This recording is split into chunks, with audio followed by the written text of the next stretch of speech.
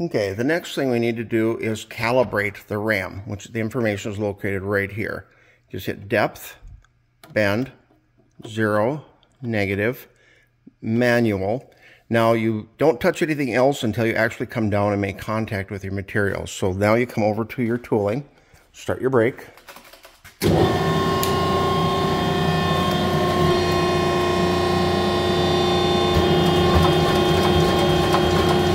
And you're just gonna pinch it. Like that. It's not bending it, it's just touching it.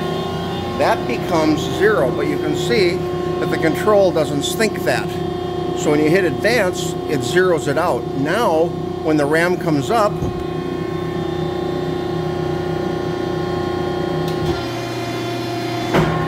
this number becomes negative, more negative, and then it'll count backwards down to 0, and then when it hits the material, it will become positive. So we have a job in here, bend 1, job 1, bend 1, and then I just go auto advance. Always, always, always run your machine without material to make sure you don't crash.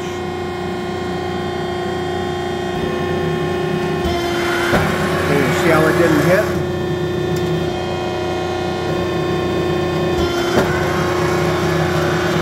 Now I probably won't get a 90, but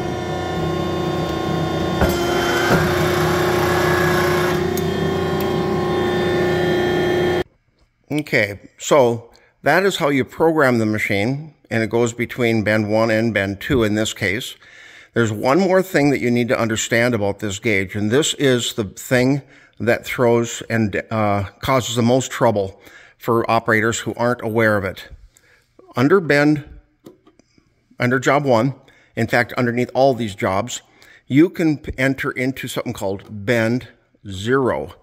Now, bend 0 is tricky because whatever you programmed into the job 1, can be impacted. Every single bend in job 1 can be impacted by this bend 0. So if I put something in flange, like 60 thousandths, and I come back to bend 1 and make it go there, it added 60 thousandths to it, and you're going crazy because no, I wanted 1 3/4. However, when I actually bend, it's 60 thousandths off, and it will do that on bend 2 too.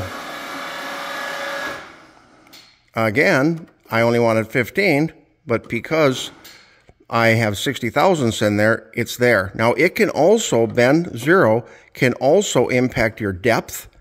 So you could, all your bends will go deeper than you want or not as deep.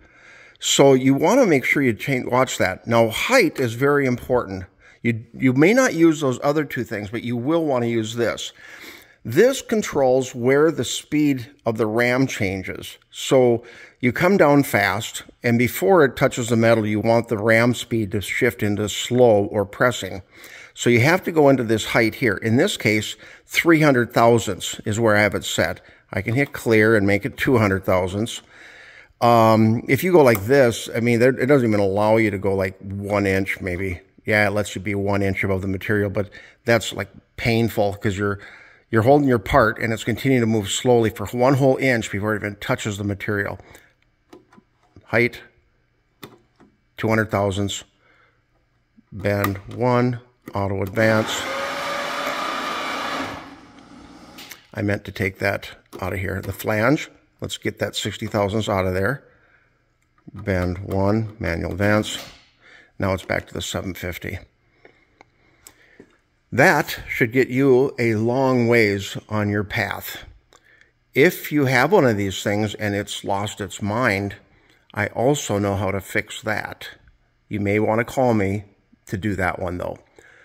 My number 320-333-6084, Curt, Metal Fab Machinery.